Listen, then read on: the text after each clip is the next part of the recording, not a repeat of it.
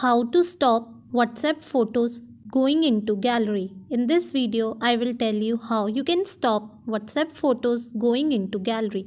So, the process is very easy. You just have to simply follow the steps which I will do in this video, and you can easily stop WhatsApp photos going into gallery.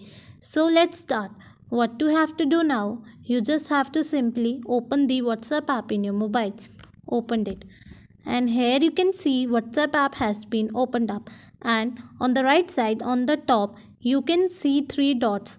Simply click on these three dots, and when you clicked on it, here you can see the options like new group, new broadcast, link devices will be shown on the screen. So you just have to simply tap on settings.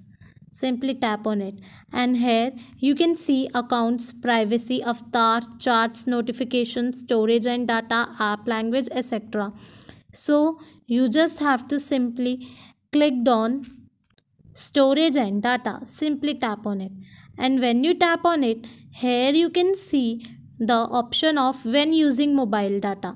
Simply clicked on it, and here you can see the photos option has automatically selected. So you just have to simply remove from it like this and click on the confirmation of OK like this, and it will be done. So that's how you can stop WhatsApp photos going into gallery.